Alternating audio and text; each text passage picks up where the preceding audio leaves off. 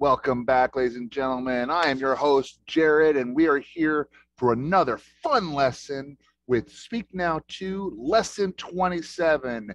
Can you do me a favor? Help! Asking people to do a favor is something that can sometimes be a little scary to do.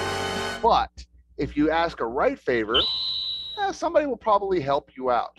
So asking somebody a favor is something that we have to be very careful when we do, because we don't want to ask too much of someone, but it's always good if someone can help us out. So whenever you can help a friend out, don't be afraid to help someone out. A friend in need is definitely a friend indeed. So let's get started and have some fun. Here we go. So let's talk about things that you might need in your house or apartment. Now, we have places that we can go and buy new furniture, new things, pillows, mirrors, rugs, curtains, all those fun things that we can use for our apartment. Now, one of the things that I've lived in Korea for a long time now, one of the things I've noticed is that Korean people throw a lot of things out that are still in actually very good condition. Yes, there might be a tear or a rip here or there, but when you're a college student or a poor working person, before you get married and you start getting all these name brand or wonderful things, there's something called dumpster diving. Dumpster diving is where you go look around for what people throw out. Some people throw out the treasure, and what's said is one person's garbage is another person's treasure. You may be surprised. You can get a lot of good things just by looking around. Sometimes, yeah, you may have to do a little work on it. Maybe you have to repair something. But until you can afford to buy something better, there's nothing wrong with it. One of my friends, as a matter of fact, got a very good TV that had been ready to be thrown out. He got a huge flat screen TV, and he saw it, looked good, looked in good condition. He took it over to the AS center. He looked at it and said, "Oh, this little part's broken. It cost you 50,000 won to fix it." Fixed it. He got a brand new big screen TV for 50,000 won. That all he had to do was go to the store and get it fixed, instead of paying for a new TV, which probably would have cost him about $1,500. What would that be about? Baek Oshiban won. So it's good. Sometimes go look. There's no problem in taking it. See if you can get it fixed. If it works, great. If it doesn't work, you return it where you found it. So this is where you can find lots of things to decorate your house. Look there first before you buy brand new. One of the problems with the 21st century is that we're living in what's called a disposable culture. Disposable culture means that people buy things new instead of trying to fix and repair things. This is partly because it's sometimes cheaper to buy something new, and that's the problem. For example, most people have very nice new telephones, and after 2 years, it's almost cheaper to buy a brand new phone than to get an old phone repaired. This is something we need to work on going away from. When you buy something, buy quality, something that you're going to use for a long time. Because if you're only going to use it for a short time, it's better to go dumpster diving. All right, we're going to listen to a conversation between Jake and Ben. One's out shopping and they're asking, "Hey, can you go pick up these extra things? I forgot about this." Or, "Hey, do we need this?" So let's take a listen.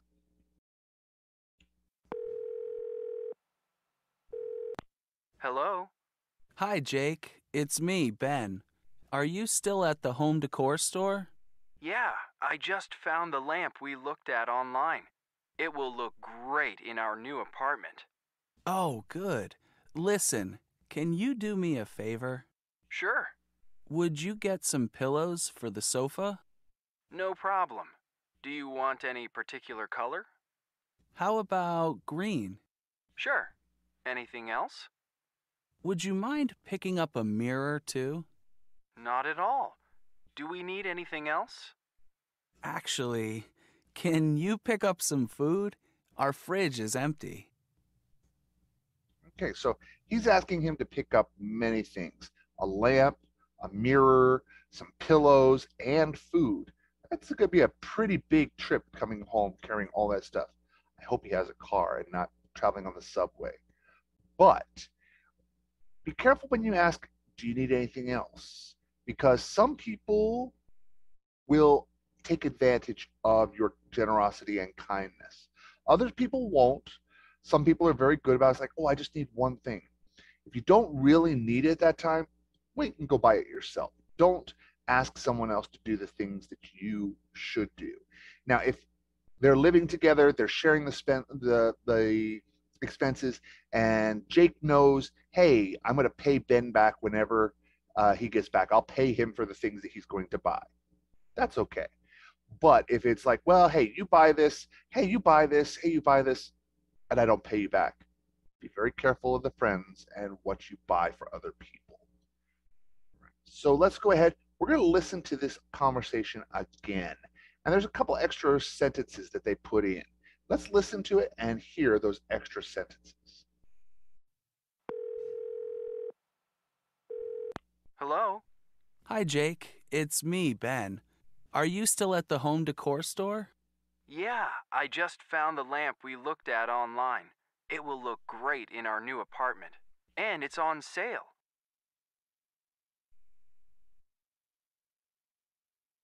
Oh, good. Listen, can you do me a favor? Sure. What do you need?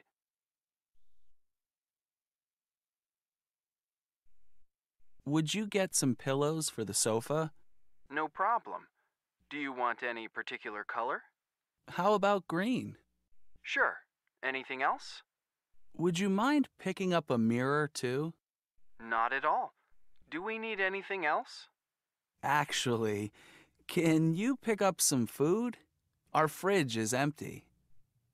All right, so the fridge is empty. Now, one of the things that they saw is that they had shopped for the lamp online. They knew how much they could buy the lamp online. Now, some places you can buy things online cheaper than you can in person. And again, if you look around, you might be able to find what you're looking for cheaper someplace else. So don't jump at the first price that you see. If it's something you really want, shop around a little bit. Spend a little time to find the thing that you want and go see if you can find it on sale. Finding it on sale is a bonus. Save yourself some money. Okay. Now, making requests. A request is something that you should always feel uh, willing to turn down. Sorry, I can't do that right now. With Ben at the store, can you pick up some pillows? Oh, man, sorry, I don't have any extra money for this. Oh, okay, that's okay. I'll buy it later. Make sure not to overuse a request. Requests are not an order, they're not required. Would you or could you do something for me? It's asking politely, would you mind doing this? Or could you do this for me? Hey, you're going out. Could you get this for me? It's good if somebody's already going to where you're going to go shopping or pick something up. Make a request. All they can do is say, no, I'm sorry, I can't. But if they're not going to the place that you're particularly looking for something, don't ask people to go someplace that they're not already going. Hey, would you mind going to the store that's right next door to where you are? Some people will be okay. Sure, no problem. I'm here. I'll go ahead and get something for you. If it's something small, maybe you could ask them, but don't send people to do your errands. Get up, go do your things, and if they volunteer to help you, great. Don't impose yourself on them. And when you accept, of course, sure, no problem. I don't mind. You can accept it gracefully. But if you can't do their request, be sure to tell them, sorry, I can't do that right now. Oh, we need pillows and a mirror? Okay, I don't have enough money for pillows and a mirror. Which one do you want more? Go with that so that later on, that favor will come back to you. And then when Ben calls his roommate and says, hey, can you pick this up? Don't be somebody, Well, no, I can't. You do all the favors. I don't do any favors. If you ask people to do favors, they should be doing favors back for you. That's polite. That's kind. That's where you have a good relationship. If you find people who are asking you to do favors and they never do a favor for you, it's time to stop doing favors for them. Now, we're going to listen to this and we're going to listen to the shortening of would you and could you into would ya and could ya. So take a listen and we'll talk on the other side. Page 67. Pronunciation. A. Listen and practice. Notice how would you and could you are reduced. 1. Would you get some pillows? 2. Could you please pick up some plants? All right. Now, this has got the wrong IPA here. The J is not the sound that you hear here, but it is what it would sound like if it was in English, using English letters. Would ya, could ya, would you, could you. Now, this is where don't try making your words shortened. It will either happen naturally or not, and it does not have to happen. It's very good to have very clear, precise pronunciation. Would you help me, please? Could you help me? That's very good and natural. If you say it, that becomes your style, great. But if you hear people using would ya, could ya, and you start imitating them, as long as you stick with that style, you're going to be just fine. It's up to you to decide what kind of accent that you're going to have. All up to you how you want to sound. If you want to sound like you're from Ireland and you feel like having a little bit of an Irish accent, then that's all fine and great, and it's wonderful if you want to do that. Or if you want to go down under and you want to make yourself sound like you're an Aussie or Kiwi, that's also great. It's all what you want to sound like. Your accent, your style, your choice. Now, we have one more section here. Look at this picture. Now, this picture, this house needs some help. Not only do the pictures need to be straightened, but nothing really matches. And for growing up as a poor college student, this looked a lot like several of the houses and rooms that I lived in where nothing matched.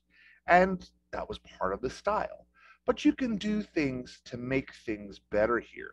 For example, you could put a sheet or set of sheets over these couches to make them all the same color. You could use a rug that matches things here. Put some plants on the table. What would you do? What could you do to make this room better? How would you make this room yours? Please don't just say water the plant. I know the plant needs watering. The cat needs food. Meow, meow. But what could you do to make this room better? And today, for this room, you can have these wonderful pictures that we're going to put up on the walls. And also, along with that, we are going to sell you not one, not two, but 3 covers for your furniture. All right. Seriously, what would you do to make this important and a nice place for you to live? All right, everybody. It's time for everybody's favorite part of the lesson. That's right, it comes to workbook time. All right, so we're looking at what are these things and where do we usually use them? Now, some of these things we can use in multiple rooms. Clocks, curtains, candles can be used in multiple places. But some items work better in one place or another. For example, a pillow. We might use a pillow in the living room. We could also use a pillow in the bedroom. A pillow in the bathroom. Unless you're somebody like me who all of a sudden falls asleep in the bathtub, a pillow probably wouldn't help you. But that's okay. Where would you use these different items? And there is no right or wrong answer. Some people put the mirrors in the living room, some put them in the bathroom. It's all up to you. It's your house, remember? Now, write a sentence to agree with the request. Can you do me a favor? Sure. What can I do for you? No problem. What can I do? Write a good response to what the person is requesting. All right. Now, we're going to read this email and then answer the objects that are going to be bringing to. So this is an email from Susanna Moore, subject moving in, date January 15th, 2013, to Doris Johnson. Doris Johnson's the one who's receiving this. Susanna's the one who's sending this. Hi, Doris. I'm so excited. I can't wait to share an apartment with you. I know we will be great roommates. I wanted to tell you about my furniture and other things. I have a pink sofa and purple rug. I also have some orange curtains. I like bright colors. I also have a lion clock and 2 elephant lamps. Can you tell I like animals? Would you please get some pillows? They go with the colors and the general design of the room. Can you also get a mirror? Or maybe 2 really big ones. We also need some chairs and maybe some pictures for the wall. Oh, and can you do me a favor? I'm really busy on Saturday. Do you think you could come by and pick up my stuff and move into the apartment for me? Thank you so much. I really appreciate it. See you soon, Susanna. Okay, I'm going to come to your apartment. I'm going to come by your place, pick up your stuff, and move in for you. I don't think so. This is where somebody has gone beyond the limits. This is where, when we talk about weddings and stuff like this, you might hear the term bridezilla. This is where somebody goes beyond what would be normal to the point of being demanding of something really, really strange. Asking somebody to move your stuff in, that's very rude, unless you really know that person well. And if you've done the same thing for them in the past, it's perfectly fine to ask them to return the favor. But, here's the big but, caveat, I wouldn't do it. Not because I don't mind moving people's things, not because I wouldn't take care of it, but, as I said, here's the but, once you take control of that item or that thing, it's your responsibility. If something happens to it, you are responsible for it. I know this firsthand. I took my sister-in-law's desk one year. I was watching it and said I would take it and put it in my storage facility. And as I was moving it, her desk literally fell apart. It broke into pieces, and I was being very careful with it. But as I was moving it, I picked it up, and the joints, everything fell apart. I ended up having to replace the desk, and I had to spend 200,000 won that I didn't have to replace it. Actually, I told my mother about this. She gave me the $200 to replace it, but it was very, very difficult. When I tried to explain what happened, my brother and my sister-in-law didn't believe me. And I didn't have a video camera at that time. I didn't show what had happened, but it literally just disintegrated. It was made out of that pressed wood. As I mentioned before, dumpster diving is good, but getting things made out of pressed wood, you have to be very careful with it. It's very cheap, works great for a short time, but it doesn't last forever. Not good quality. So be careful when you accept somebody else's belongings and take responsibility for them, because if something goes wrong, you're responsible for it. So be careful. All right, the last one. Pretend that you're going to move in with a roommate in a new one-room apartment, studio apartment, or even a 2-bedroom or whatever kind of apartment you want to move into. How would you describe your style. What would you take? Look around your own apartment, your own house. What items would you take to your apartment? What items would you put into your new place? Share your ideas, see what the other people would say, and find somebody to talk to about it. Talk to your mom, your dad, your brother, sister, somebody about your ideas and what your ideas would look like in another apartment. All right, well, ladies and gentlemen, that is 2 down. We got 1 more video this week to go, and I know that you're going to enjoy this last video even more. So until that time, have a great and wonderful day, and I will see you again in class very soon. Take care.